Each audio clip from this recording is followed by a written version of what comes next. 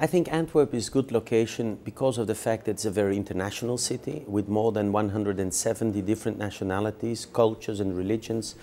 It's not really a big city, let's be honest, only 550,000 inhabitants, but with the second port in Europe and within the 5 ports in the world, it's a very dynamic city, it's always been like that, and they have very good results when it comes to sorting household waste. And so the result of the level of recycling and reusing of materials or waste is very high in my city. And I think that is something we can share with other countries around the world and regions as well. So I think the location, the dynamic of the city and its population together give a good results is what I'm very proud about and what I would like to share with others around the world. When we will be able to gather as many people and visions and opinions and listen to as many questions that at this moment people, colleagues of me, local representatives of local communities have from all around the world, and that we listen in how we can help them, how we can give them a voice, how can we make sure that half of the planet, which has at this moment no policy when it comes to sustainable management, can be helped. I think that is vital. So the conference for me is only a success if this international solidarity, if you want, will be one of the issues at this conference.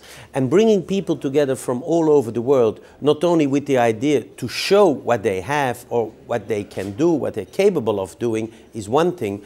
At the end, the result has to be, how can we move forward all together? We live on the same blue planet. Let's keep the planet blue and let's do it together. That's my ambition with this conference, and that's why we focus on waste, resources and materials.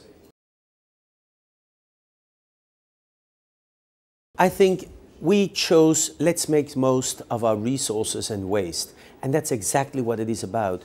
In this part of the world, we don't talk about waste anymore, we talk about materials. In other parts of the world, people don't even know, if we talk about materials, what we refer to. So I think bringing people together who know something about resources, who really have this idea to say, let's do it together, we live on the same planet. So whatever happens in Africa, in Southeast Asia, in North America, reflects us in the western part of Europe or Central Europe or Northern Europe. So bring together the right people that can create that awareness on one hand, and decision makers on the other hand that really can, make legislation and express absolutely their vision to change the world and to make sure that half of the population who really lives in countries where there's no waste management at all and at the end reflects all of us, that's what it needs to be. And therefore I'm happy that we have keynote speakers like Dambisa Moyo, that we have the Clinton Foundation,